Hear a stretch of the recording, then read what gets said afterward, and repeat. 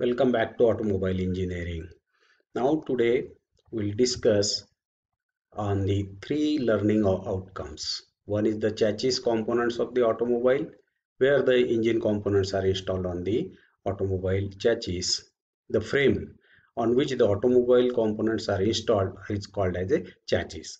Now what is the difference between frame and frameless construction of a chassis? This is the second objective, and third objective is the function and types of the frames. What is the function of the frame and what are the types of? Now here in this diagram you can see there is a one frame. On this frame different components are installed. These components are chronologically installed from left to right. You can just observe that the first component is the radiator. Radiator is needed to cool the engine, to circulate the coolant and to keep the temperature of the engine constant. Then engine, where the actual power is developed. That engine is the second component. Now after engine you will find that clutch is installed. Clutch, because clutch, the function of the clutch is to engage and disengage the engine from the transmission line. You cannot continuously keep the engine engaged to the transmission line because you need to stop the vehicles many times. At every time you need not have to switch off the engine.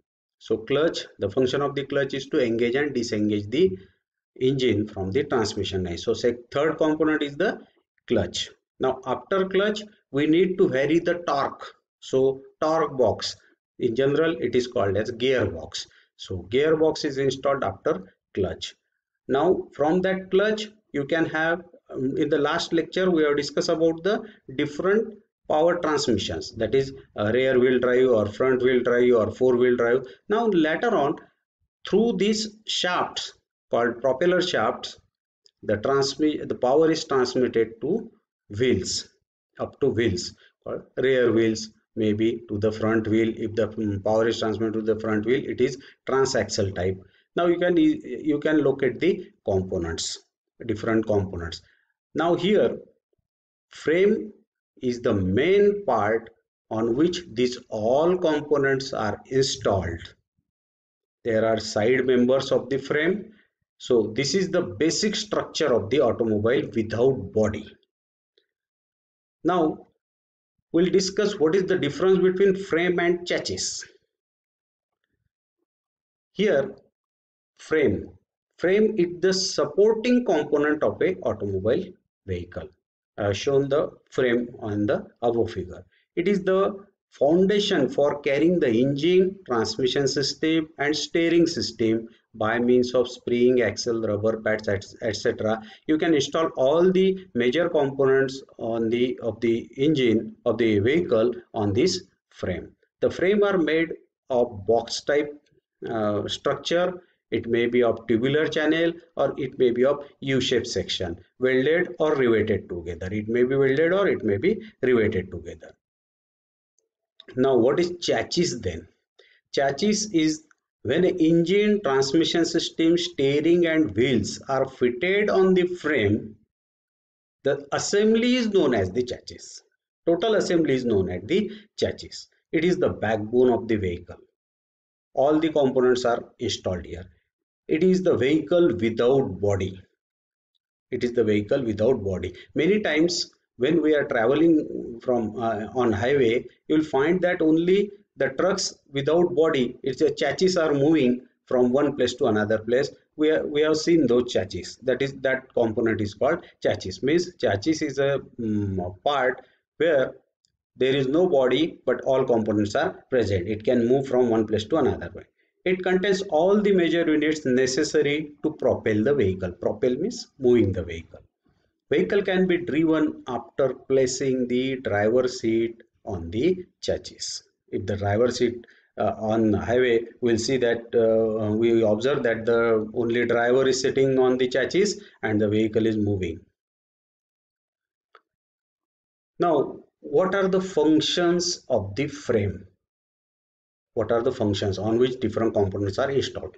to support chassis components and the body. This is the first, to support all the chassis components. To withstand the static and dynamic load of different components of the chassis.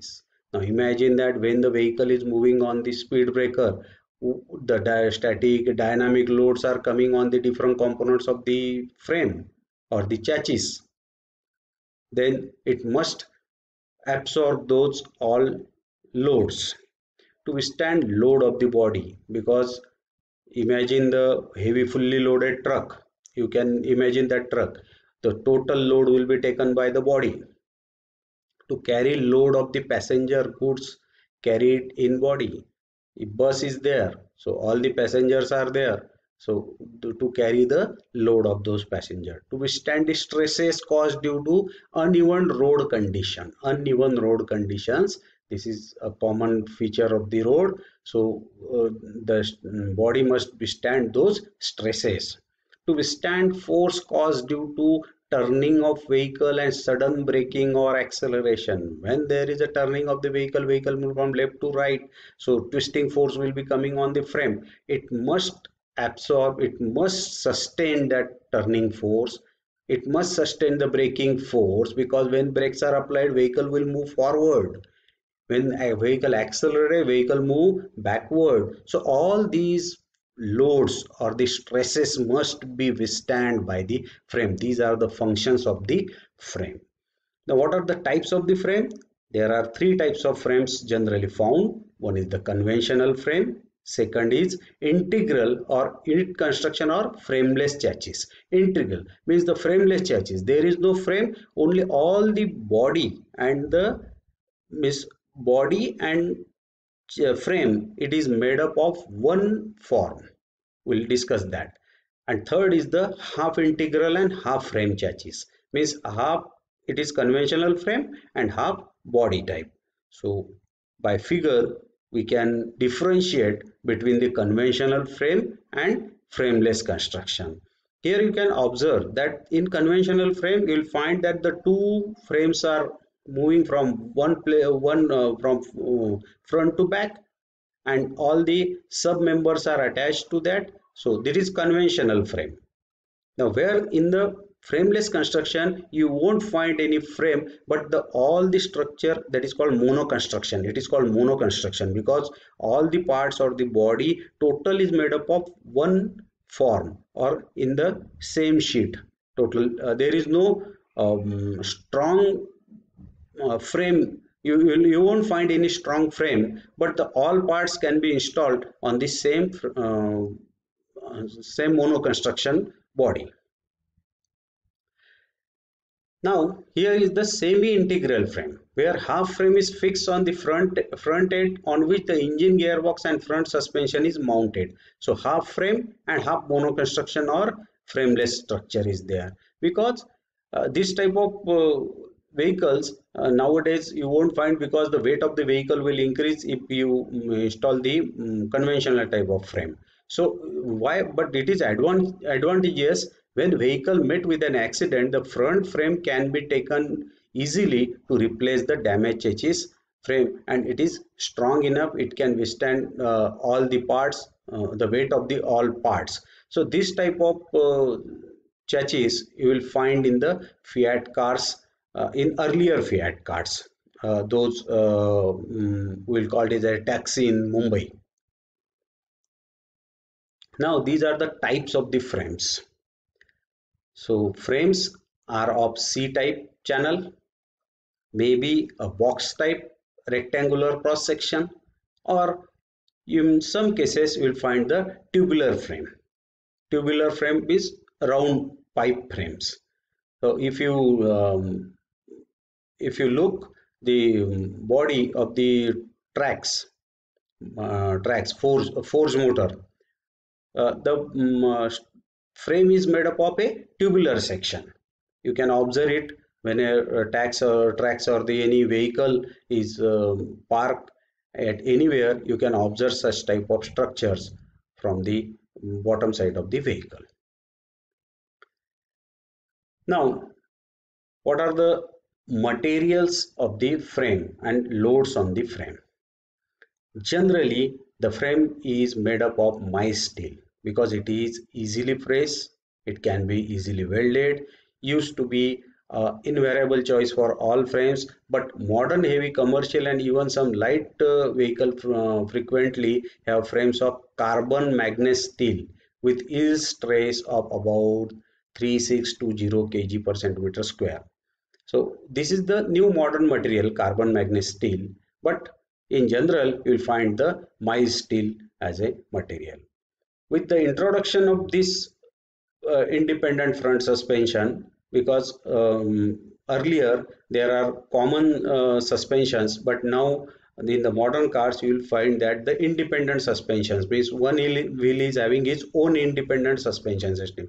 So chassis frames were called upon to take much higher torsional loads. This was because whereas the centers of semi-elliptic lip springs on the beam axle have to be well inboard of the front wheels to leave a clearance for steering them. So the effective spring base distance between the spring centers with independent front suspension is approximately equal to the track. In these circumstances, when a wheel on one side only rises over a bump on the speed breaker, the upward thrust it exerts on the frame has a much greater leverage about the longitudinal axis of the car. So this is a design aspects. That's why we need to select such a material, such a size of the material, such a dimensions of the frame that it will withstand all these loads. The transverse members means the members which connects between two frames. Most heavily loaded in the torsion are of course those that support the independent front suspension. This is partly because of brake torsion reaction, because when brakes are applied the vehicle moves forward and all the load carrying by the vehicle will move forward. Reaction which is applied by the rearward thrust of the rod on the tire contact path and transmitted through the brake disc or the drum brake backplate to the stub axle and hence through the suspension link to the frame. These are the components. Now onwards, we'll discuss these all components installed on the frame. Is from starting from radiator, engine, clutch, gearbox, differential, all these components we will discuss one by one. Hope you have enjoyed this lecture, you have learned something from this lecture. Thank you.